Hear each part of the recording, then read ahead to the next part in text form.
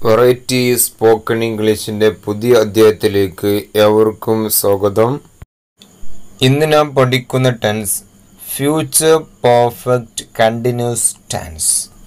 ഇത് ഉപയോഗം വളരെ കുറവാണ് ഇംഗ്ലീഷിൽ. അതുകൊണ്ട് തന്നെ ഇത് കൂടുതൽ വിശദമായി പഠിക്കേണ്ട ആവശ്യമില്ല. എന്നാലും നാം ഇത് മനസ്സിലാക്കി വെക്കണം. ഇങ്ങനൊരു ടെൻസ് ഉണ്ട് എന്ന് മനസ്സിലാക്കി വെക്കുക.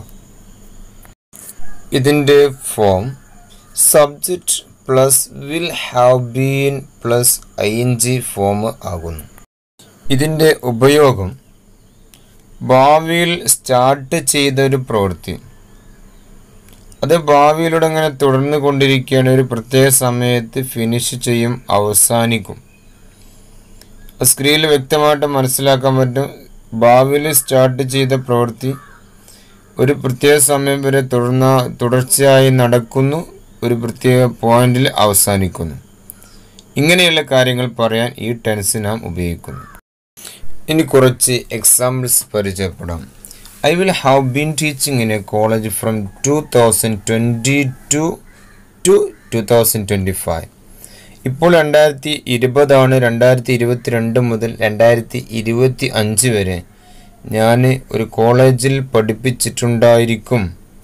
We will have been reading books from morning to evening tomorrow.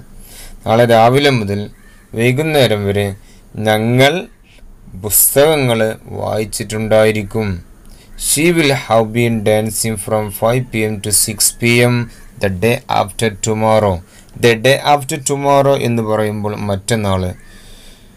അവൾ മറ്റന്നാൾ വൈകുന്നേരം 5 മണി മുതൽ 6 മണി വരെ നൃത്തം ചെയ്തിട്ടുണ്ടായിരിക്കും.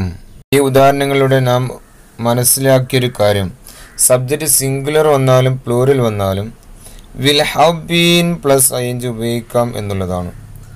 ഈ ആശയം പറയാൻ നമുക്ക് ഫ്യൂച്ചർ കണ്ടിന്യൂസ് ടെൻസ് നാം പഠിച്ചു. അത് ഉപയോഗിച്ചുകൊണ്ടും ഇത് നമുക്ക് പറയാൻ സാധിക്കും.